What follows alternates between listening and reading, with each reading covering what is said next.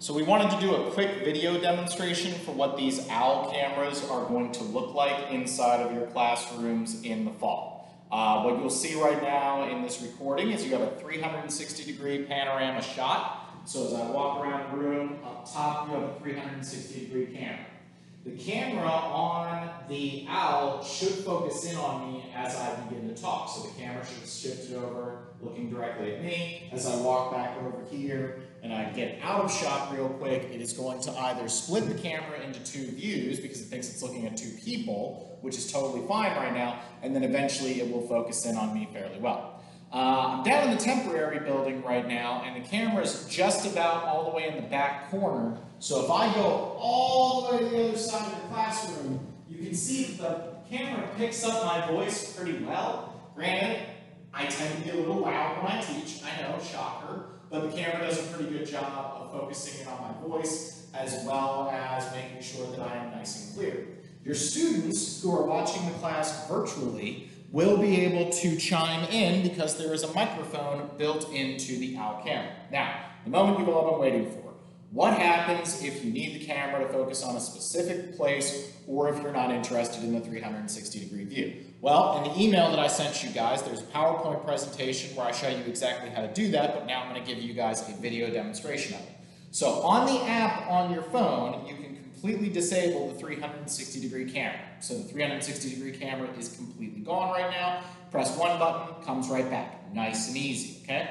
You also have the ability to manipulate the camera's lock and zoom feature, where you're going to take control on your camera, and now all of a sudden, the camera is focused directly on a whiteboard. For those who are interested, this is a brief lesson on optics. I know you're all thrilled right now. And I can manipulate the camera by tilting it in the 360-degree range. So I tend to be a multi-whiteboard kind of teacher. So if I start on this whiteboard and I'm up here and I'm lecturing and everything's great, I come in to focus, you got the height of the object is 3 centimeters, the distance of the object is 30 centimeters, it's a convex mirror, so as you all know, a convex mirror has a negative focal length. Okay, I'll stop now. But then if I go over to the other whiteboard, I just take control of the camera, move it right back. You should be looking at your computer screen so you can see what the camera is looking at. And now I'm over here and I'm doing ray tracing, all this, that, and the other thing. Also, what's really nice is you can tilt the camera a little bit in either direction. So I can tilt it up a little bit or tilt it down a little bit. So let me try that. So we can tilt it a little bit. And then the best part is we can zoom the camera if we want to. I know this is very, very exciting. That actually helps with the tilt feature a little bit, so I can tilt the camera up and down, or I can zoom the camera in or out, depending on what I need on the whiteboard, okay? So, if you have any questions, and then you just hit reset to autofocus to bring the camera right back to focusing in on a speaker.